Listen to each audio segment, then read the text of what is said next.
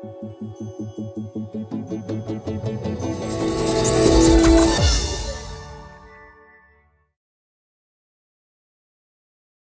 Android fans, this is Eric from hollywoodfrodo.com with another Android app / Samsung Galaxy S3 review. And this review is being sponsored by andytags.com, the best store on the internet to get NFC tags for use with your Android or other NFC enabled smartphone. Getting right to it, even if you don't have a Samsung Galaxy S3, you might learn some interesting stuff in this review that you can use on whatever Android phone you have. Because this review is about Android apps available on the market that can make your Galaxy S3 phone better. Nobody has produced the perfect phone. Even Samsung, producing the Galaxy S3, probably one of the best phones in a long time. But when it comes to software, still not the perfect phone. It has some flaws and some misses here and there, some things that they didn't do that they could have and should have, but who knows? Why someone with all the collective information from smartphones throughout the years can't produce the perfect phone, I don't know. But it's probably never going to happen. But that's okay. That's why we have the App Store. That's why we have apps. And that's why, as I always say, and you know, that your Android phone is only as good as you make it, because it's up to you to find those apps that are going to really make your phone better. So today I'm going to be showing you about 6 different specific apps that I think, you know, obviously there's hundreds of apps you can put on your phone and use for various things, but these are apps that I think specifically improve the functionality of your phone. So anyway, let's hop on my phone and I'll show you these various apps and show you how I have used them on my phone and why I think they're so great and will really make your Galaxy S3 even better than it already is. Okay, so when it comes to talking about apps that help make your Samsung Galaxy S3 better, the number one thing I'm going to talk about is replacing the home launcher. TouchWiz is okay, but to me it just doesn't hold a stick to some of the other home launchers that are out there. I use ADWEX. I did a review of ADWEX, so I'll put a link to that review if you want to see all about it. But I mean, just some few basic things. The way the scrolling bar at the bottom works is great. You can put as many things as you want to in there, have quick access. No matter what home screen you're on, you always have quick access to anything in there. Also, with the way you create folders, you can long press an icon and then hover it over another icon and it'll immediately create a folder, and then you can change the icon for the folder to whatever you want. For example, this is a folder, but I have a different icon set for it, or for anything on your screen. If you long press a folder or anything and you press not manage, edit, then you'll see you can long press this and you can select any picture you want for it. And so, you know, it's just overall I think it's a better home screen. It supports gestures, so gesturing up I have set to open my app drawer, gesturing down I have set to open my notifications, and you can do various other things. And that notification one is very cool because the Samsung Galaxy S3 is so big that when you're holding it in one hand and you're trying to reach up there with your thumb, it's almost impossible. So I can just do like that and my notifications drop down. So that's the first obvious one, is the replacing the home launcher, and I think ADWEX is a great one. Number 2, this is one of the coolest things to me, and this is an app called Home to Shortcut. It's a free app. Again, I did do a review of this, and I'll put a link to that. But just to show you briefly, you install it on your phone, and then when you press, when you go to your home screen, after you install it, it's going to ask you what do you want to set as your home launcher. So you replace ADWEX or whatever home launcher you're using, TouchWiz, with Home to Shortcut. Then within Home to Shortcut, you designate what you actually want to be your home launcher, but then you also get to designate quick presses on buttons. So for example, by default, a double tap on the home key here would bring up S-Voice. But once I installed Home to Shortcut, I now have double tap on home, tap home, quick tap menu, quick home, tap home, quick press back. I can assign those to anything. So for me, S voice is one press on home and then a quick tap to menu. A double quick tap to home and a quick press to the back key.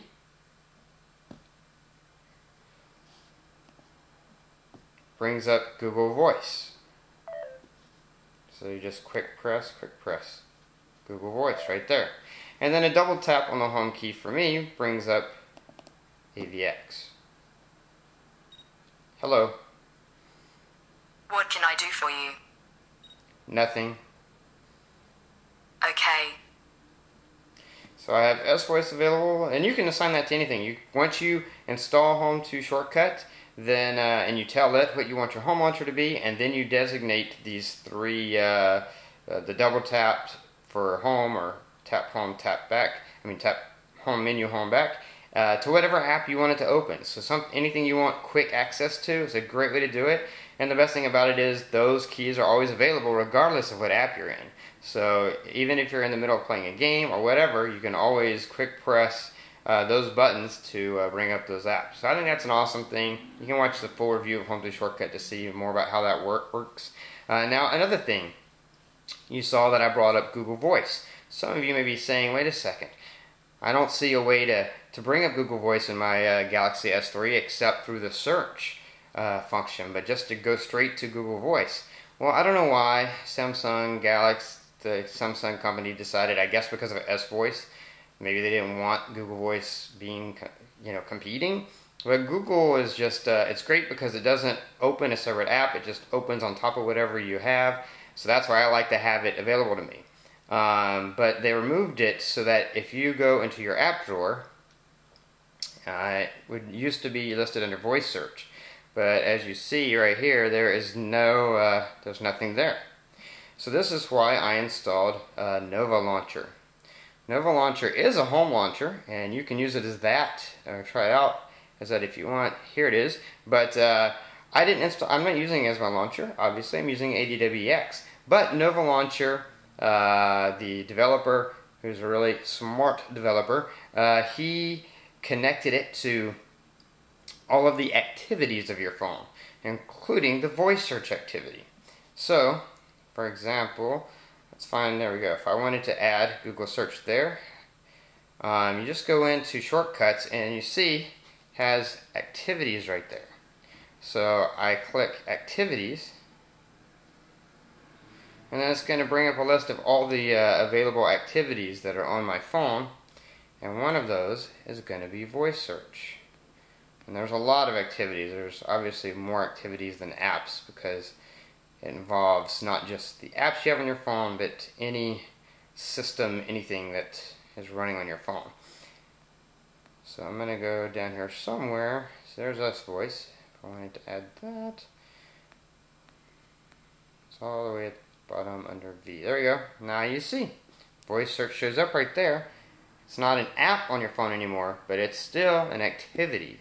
So I'm going to press that, and then let's see, within that you have your various options. Ooh, so not what I meant to do.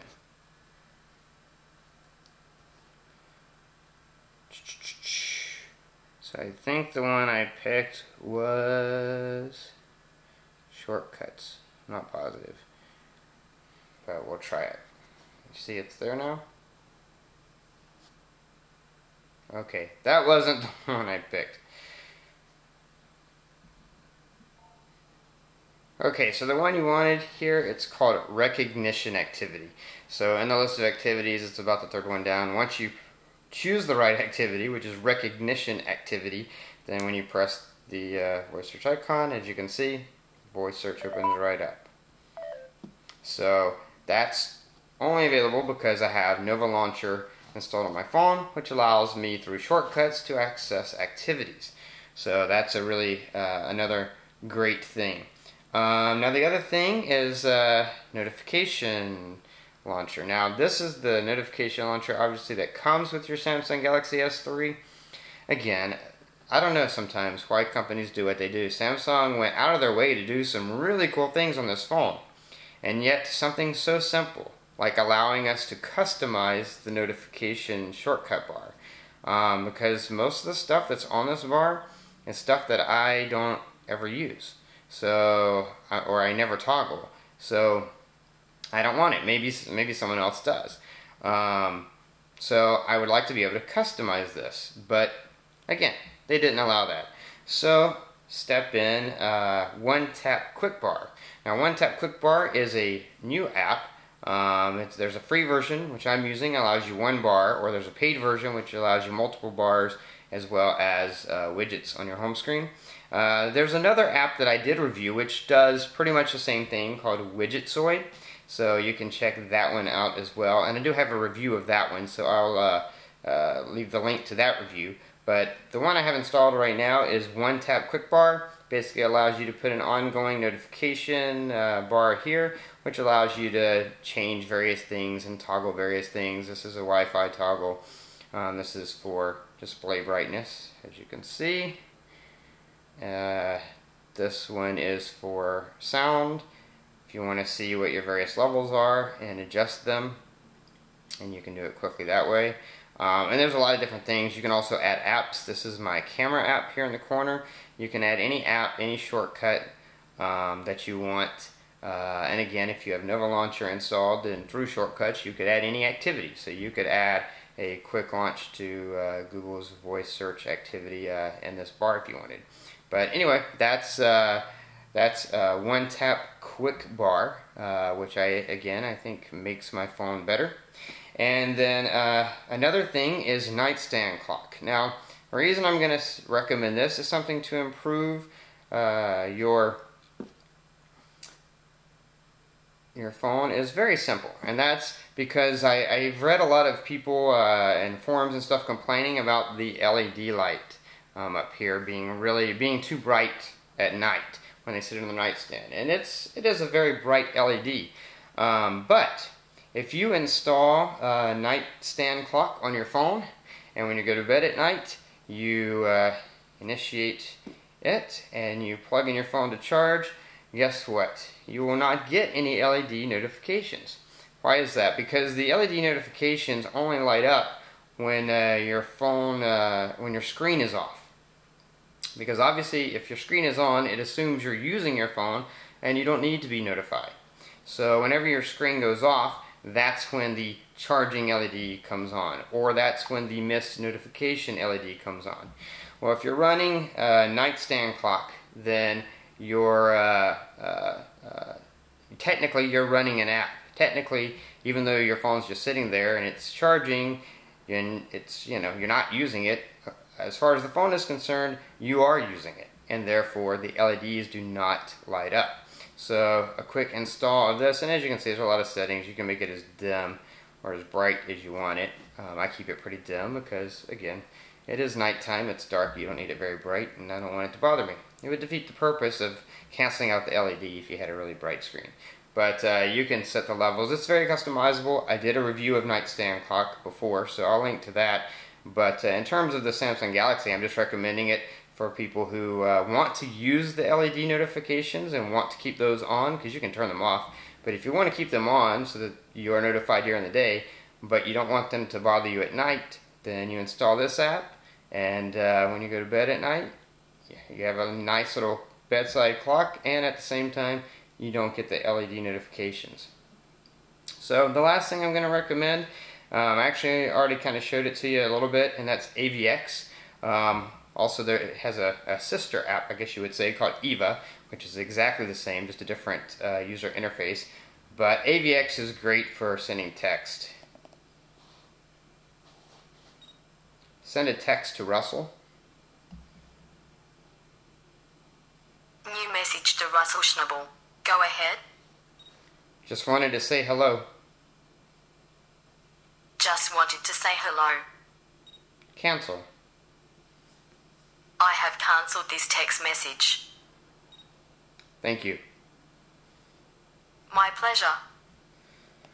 That's a very basic demonstration of it. I have a full review using Eva, which I'll put a link to. But as far as why I would recommend that, or why I think it's better than S-Voice is actually better for getting general information questions answered, because Samsung has an agreement with Wolfram where they probably pay them loads of money in order to use their information engine. So, and that's why I still have S-Voice coded to one of my shortcuts, because if I want to know just the answer to a question, S-Voice is the way to go. But for anything else related to controlling your phone or using your phone by voice, AVX and EVA can't be beat. The way they handle incoming text, it'll tell you have a text and it'll ask you, do you want to hear it? You can say yes or no. If you say no, it says okay. You say yes, it'll read it to you. Then it'll ask you if you want to reply. You can say yes or no.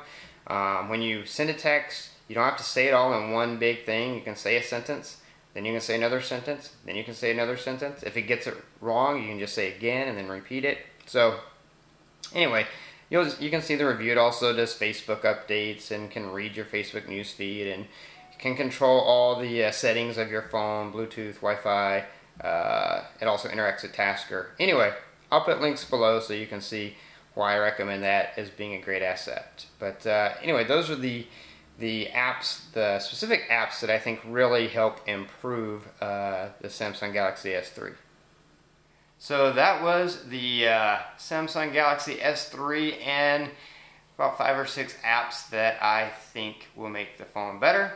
Hopefully you agree and see the benefit, but obviously to each his own. So maybe several of those apps you're like, I don't need that, I'll keep my phone the way it is. But hopefully there were at least 1 or 2 that you thought, wow, that's really cool, I think I'd like to try that on my phone. I think if I had to pick one that I think is my favorite, probably, I don't know, it's hard to say, but Home to Shortcut is a pretty awesome thing to be able to give you those quick tap, 3 quick tap apps with your capacitive and hard home key. I think that's probably my favorite, and anybody can use that. Other than that, I don't know. It's hard to say. I think it's great that I can add to my notification bar. I just wish Samsung had allowed us to customize that ourselves. But anyway, I digress and rumble on. So hopefully you found those helpful. If you like this review, please click the like button or share it with your friends, especially if you know people who have the phone. And if you don't like the review, then feel free to click the dislike button. Also, feel free to comment. And if you have any questions about the apps, feel free to leave the question below. Of course, any of the apps, which I think almost all of them, I've done reviews of the apps themselves on my old phone, then I'm going to put a link below, so you can just click the links below to see full detailed reviews about each individual app. Anyway, until next time, this is Eric from hollywoodfrodo.com reminding you that your Samsung Galaxy S3 or any other Android phone is only going to be as good as you make it.